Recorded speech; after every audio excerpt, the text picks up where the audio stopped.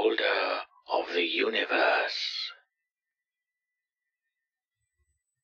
In any city, any country, go to any mental institution or halfway house you can get yourself to. At the front desk, ask for someone who calls himself the holder of the universe.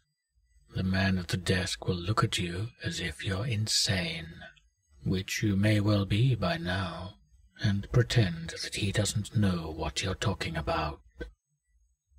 After a few minutes of staring, he'll start down a hallway.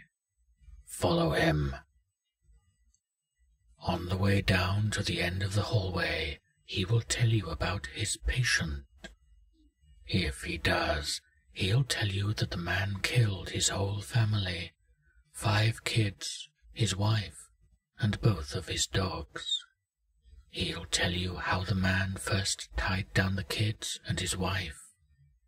Then he took the 2 dogs and cut both of their throats. He then ripped off all the skin of the dogs with his teeth. At this point, the family was extremely scared and dumbfounded at what the man, the holder of the universe, had done. He then turned to them covered in blood and stared into his younger daughter's eyes. She was only 4 years old at the time. He untied her and then threw her to the ground and beat her to death. The rest of the family was found with repeated shotgun blasts to the face. They couldn't even be recognized, he'll tell you. At that point, you should have reached the end of the hall. Well, here it is. He'll point at the heavy door and hand you a rusty key before walking away. Once you put the key in the hole, the door will open by itself. Inside, there is a plain room with an ordinary man sitting in a chair behind a table, with another chair on your side. Go ahead and take a seat.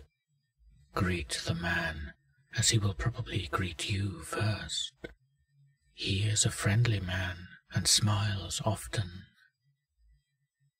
If you're curious, ask him anything you want, and he'll answer it in the way anyone would. But if you ask him, "Why did this happen?" his face will turn grim, and the lights will go out and back on quickly. When they're back on, the walls will be covered in strange writings, some carved into the wall itself, and some written in blood. The man will now be an old man, blood dripping from his thin hands. He'll stand up and throw the table across the room, shattering it on the wall. He will then knock you off your chair and scream your answer at you in a horrible language that you never learned, but somehow can understand. Once he is done, the lights will flicker. You will then be sitting back in your chair, everything looking as it did before.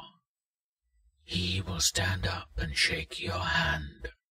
He will then hand you a shotgun shell, and he will tell you exactly where the rest went in horribly graphic detail.